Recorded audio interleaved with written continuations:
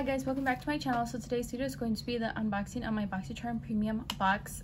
I did not get like a little card insert or like the variation, so I don't even know how much anything retails for, but I will be answering the prices as I show you guys. So this is a look that I came up with. It was only 3 makeup products, so it was kind of hard for me to kind of incorporate this into a look because the other 2 were skincare products. But let's just get started with the products. So the first thing that I got is the Stila. This is like their, I don't even know what this is called, Glitter and Glow Liquid Eyeshadow in Retro Rose Gold. It's super pretty. You guys see it on my eyes.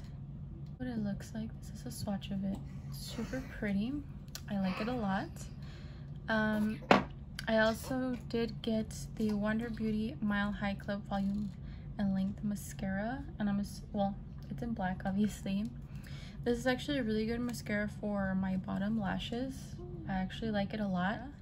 And then I also did get this Nude Stick Magnetic Lip Plush Paint in Waikiki Rose. This did not go with this look. That's why I ended up changing the lip.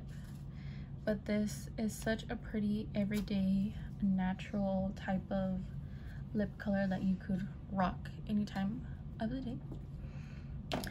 I also did get some brushes. I only ended up using one. They're from Opulent Beauty. Oh, you guys see that on my powder?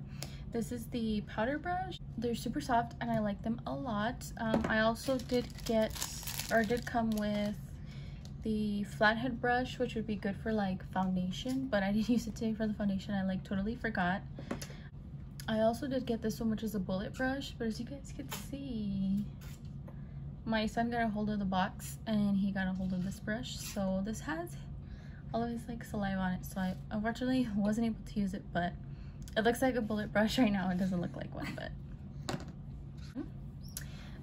the next thing I got, which I wasn't able to keep the box, but this is super cool. I love the lid of this, like it's magnetic. That's so cool. This is the Pharmacy Honey Potion Renewing Antioxidant Hydration Mask that I got.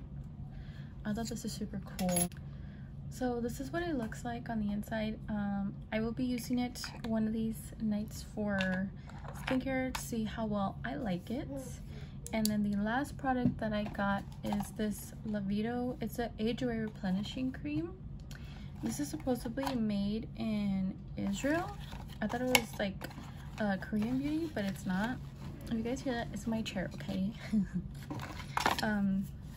So it looks like this, basically what it is. And it's just like a face wash that you put on your face and whatnot. So that's what I got in this month's Boxycharm. So please don't forget to like, comment, and subscribe, and I will see you guys in my next video.